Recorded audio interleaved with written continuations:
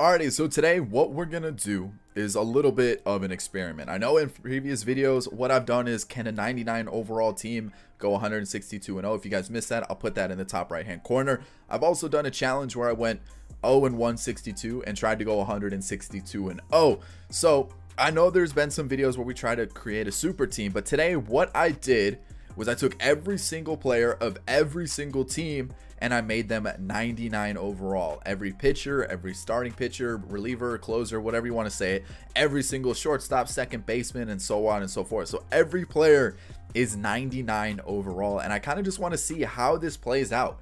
Is there going to be a player that hits like 100 home runs? Is there going to be a pitcher that dominates the league, has a really low ERA, strikes out a bunch of players?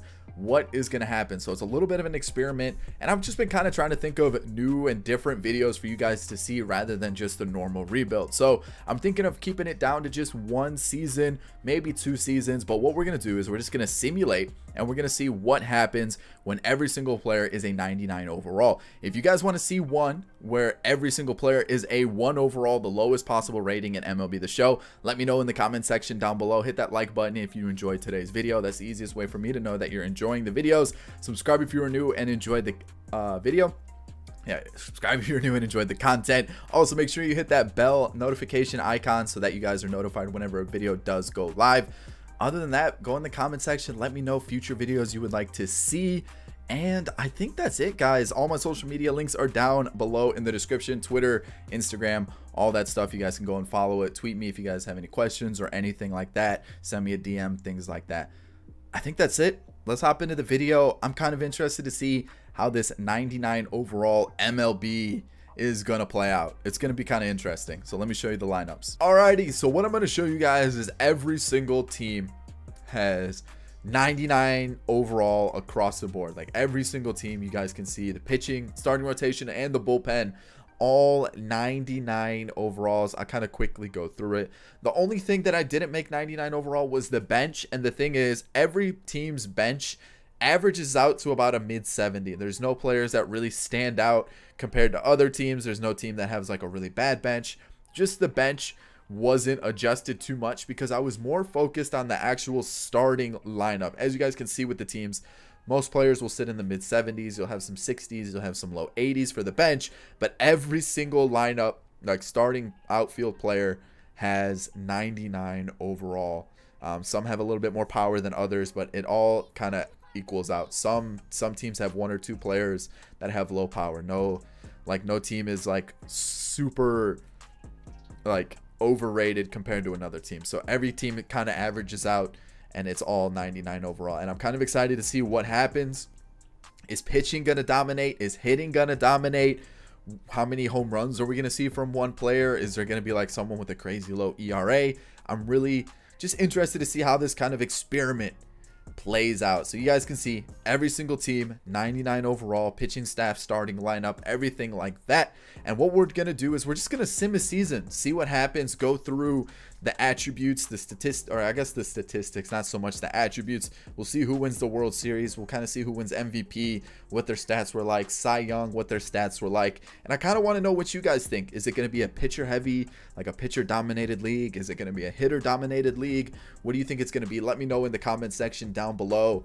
I think we're going to see someone hit close to like 70 home runs. Maybe a pitcher has like a low 2 ERA. I really don't know. It's kind of exciting to see what's going to happen. And if you guys want to see every single player have a 1 or like the lowest overall possible, which is a 1 overall, let me know in the comment section down below. Hit that like button. That's the easiest way for me to know that you guys enjoy these types of videos. Other than that, guys, let's just see how this plays out. I'm kind of excited. Alrighty, so as we approach the end of the season, you guys can kind of see the teams are pretty similar that we're playing. There isn't like a team that stands out with like a crazy good record or a crazy bad record. Most of the teams are kind of, you know, pretty close together. So I wonder if that's what's going to happen, because a lot of the players are so closely rated. Everyone's so highly rated that there's not going to be a team that stands out from the rest. So I wonder what's going to happen. Made the postseason as a wild card team, but I'm not really interested in that. I'm kind of excited to see the league leaders and things like that. So the Reds actually had a pretty good year. 98 wins. We'll take a look at the rest. Was there anybody else? The Orioles with 96 wins. Okay, 99 for the Indians. So, but when you look at the rest of the teams, you guys can kind of see that everyone was pretty close, kind of sitting in that mid 80s range, you know. And then obviously there were the lower ones who were like in the high 70s, but not a lot of teams, you know, really broke away. I guess the Reds kind of did when you look at it.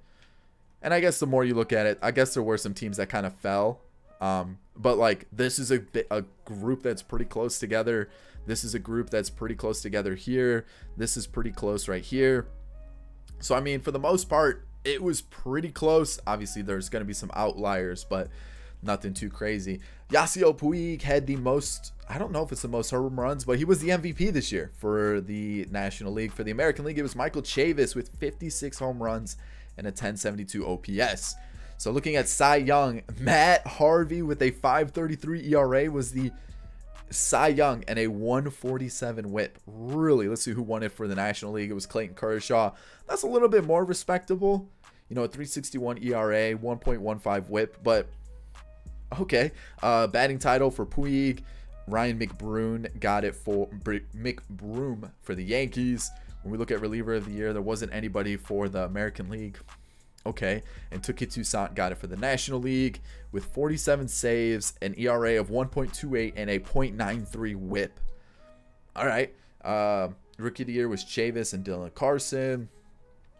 Okay, let's look at league leaders, see how things went. So the batting average was Yasiel Puig, and then when you look at the American League, it was Ryan McBroom, Michael Chavis right behind him. Hits was Michael Chavis, Orlando Arcia with 200 plus each.